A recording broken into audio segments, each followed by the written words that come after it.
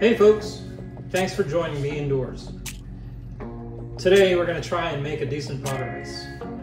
You know, I've either undercooked it, overcooked it, or even burnt the darn thing in the past, and you know, nothing worse than eating burnt rice. So what I'm going to try to do today is get a benchmark for this cooking process. So we're going to cook 1 cup of rice and we'll see how it goes. So the first thing I'm going to do, I'm going to line this pot with parchment paper. I've seen it done before, for Dutch ovens, and it makes it a lot easier to clean up. So I'm going to try that first. I'm going to try and get this lined, get a mold, and get it in the pot.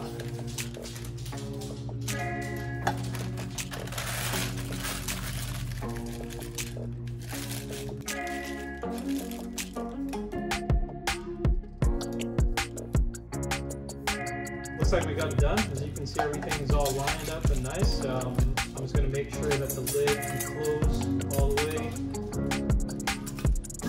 And it looks perfect.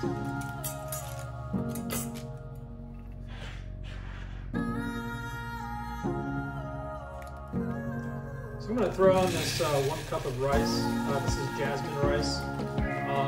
From everything that I've seen, the ratio for cooking this rice is one part rice, 1.5 part water. So I'm just going to throw in a cup and a half of water in here to get this thing going.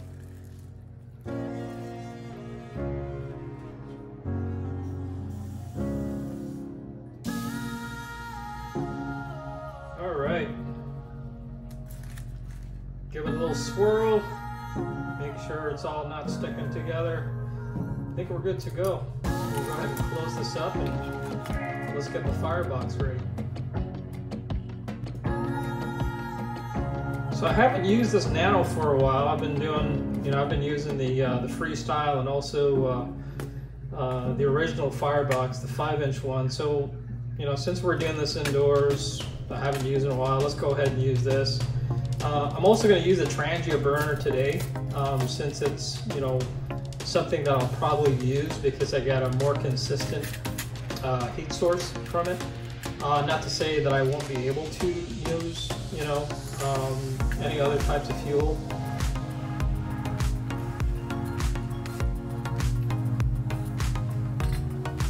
But we'll give the old Trangia burner a good burn today.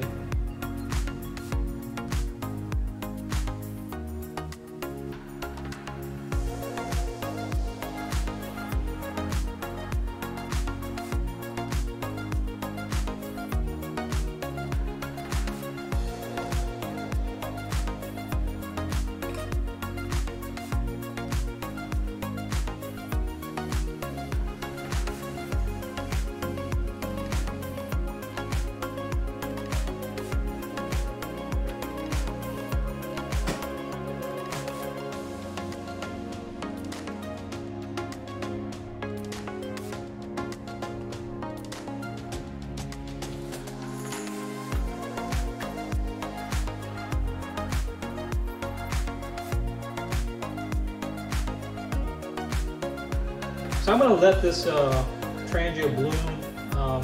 So what we can do is, get the maximum heat source from it, and then we'll throw the pot on, get it to a boil, and then once we get it, to a boil, then we'll go ahead and throw the simmering on.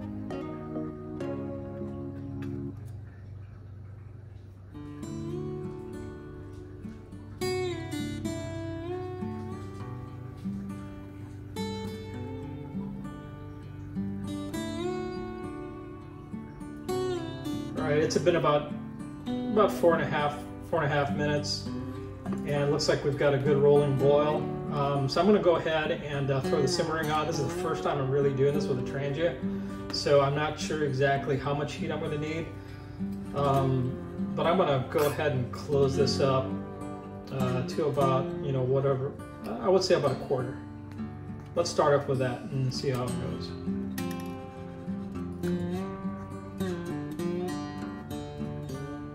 So I'm still hearing a little bit of a rolling boil, which I really don't want. So I'm gonna go ahead and I'm gonna go ahead and close that simmering just a little tiny bit, probably half of what I have it open now. And hopefully that should do it.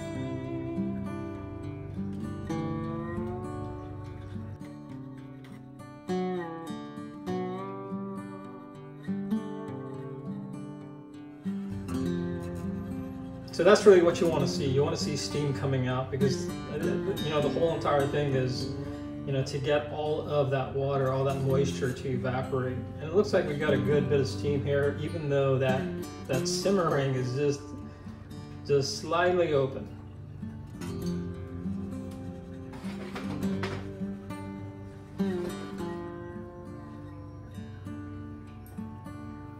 So we're about at the 5-minute mark after, you know, it started boiling. So I think it's like either 5 or 6 minutes, somewhere around there. So let's go ahead and check this and see. So total time right now is roughly about between 10 and 12 minutes. I would say somewhere around there. And look at that. It looks like it's,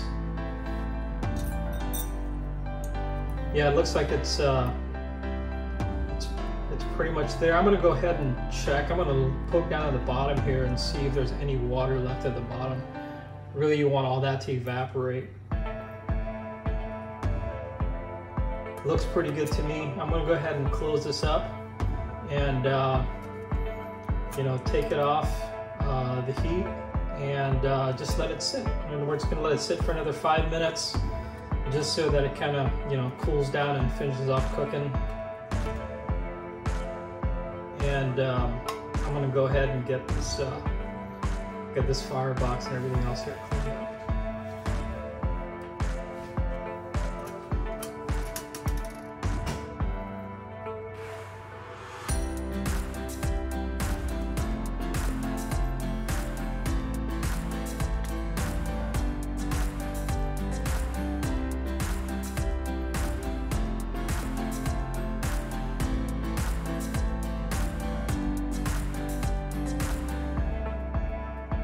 All right, so we've let it sit for about 5 minutes. Now it's, you know, the moment of truth, right? It looks good from on top. Let's see what it looks like from the bottom too. So let's see what this looks like.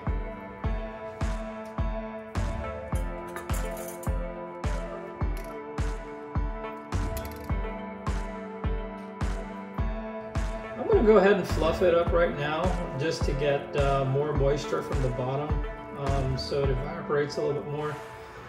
So I'm gonna go ahead and fluff this thing.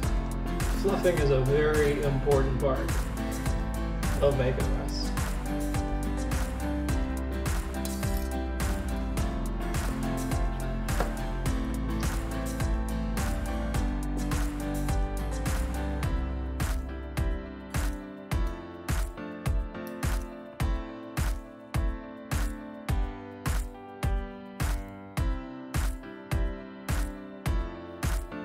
I'm going to go ahead and take a little taste here just to make sure and see everything's cooked. That's pretty good. This jasmine rice has got a wonderful aroma to it. You know, that's the reason why I like to use it a lot.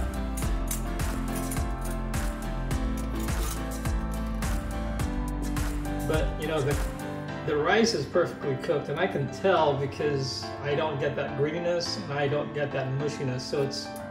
So I know at least the top of the rice is cooked perfectly. Let's go ahead and dish it out.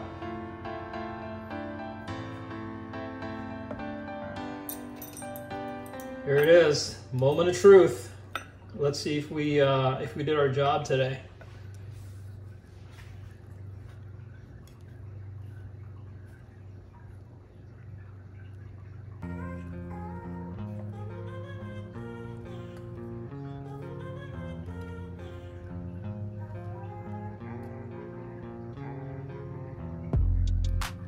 I don't know about you guys or what your experience is with the Trangia burner, but you know, because that heat source is so focused, you know, you always get burning.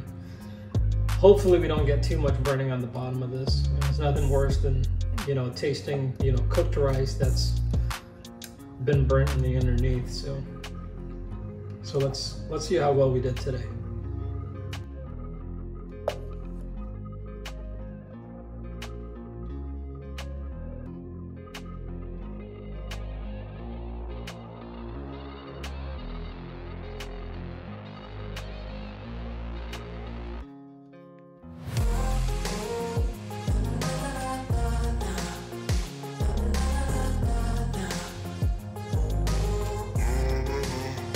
All right, not looking too bad. We do have some burn marks down at the bottom, but it isn't bad at all. Best part about this is the cleanup. All you got to do is take that parchment paper out and you're done.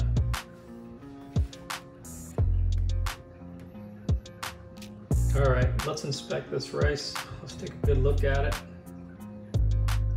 Gosh, it smells so good. And there we go, folks. Looks like we were actually successful today.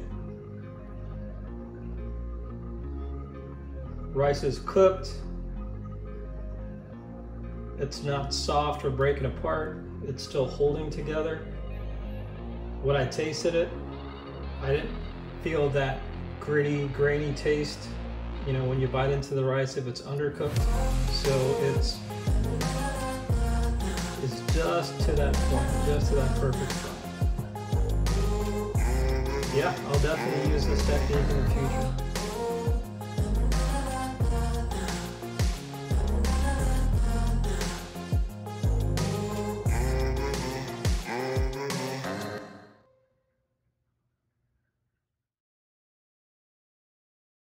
So to wrap it all up, you know, with some of the ratios here, if you're just using like the white long grain rice, it's 1 part rice, 2 parts water.